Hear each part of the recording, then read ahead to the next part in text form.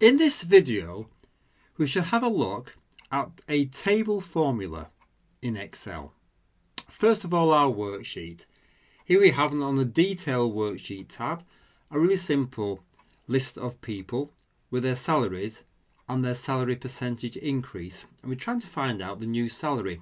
We can of course do this in the usual way, but I thought I'd show you how a table formula works instead. So let's first of all convert our worksheet into a table. Select any active cell, click on the Insert tab, Table button, a dialog box appears, it picks up the whole range, assumes correctly my table has headers, and I press OK. I'm going to change the style to a peach style.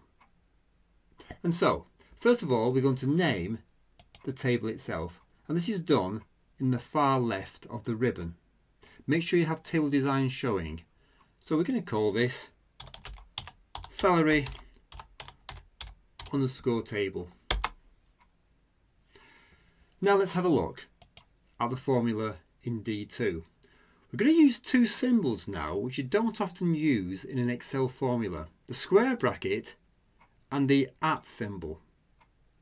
The new salary of course is the existing salary, in this case for bill £12,000, plus 2% of £12,000.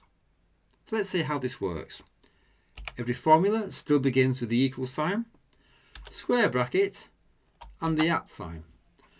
I'm going to double click on salary, which is of course the existing salary, end the square bracket, plus square bracket, @ again, double click on the increase and multiply that square bracket, @ sign by the existing salary and then the square bracket. So just before I press enter, you can see in the formula bar there we have the equal sign and @ salary, @ increase and @ salary all contained in square brackets, and that gives us not just the answer in D2 but also the whole of the answers down to column D.